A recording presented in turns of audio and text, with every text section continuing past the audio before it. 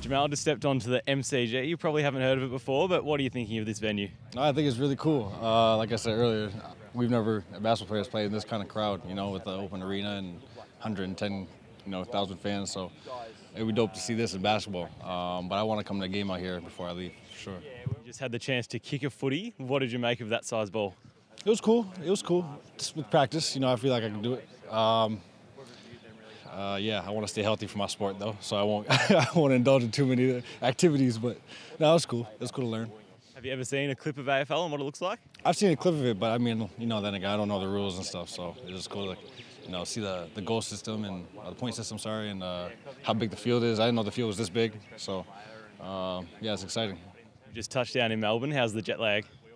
I'm okay. I've been up for like 20 hours. I don't know what day it is, what time it is. We're having a good time though, so we're doing fine.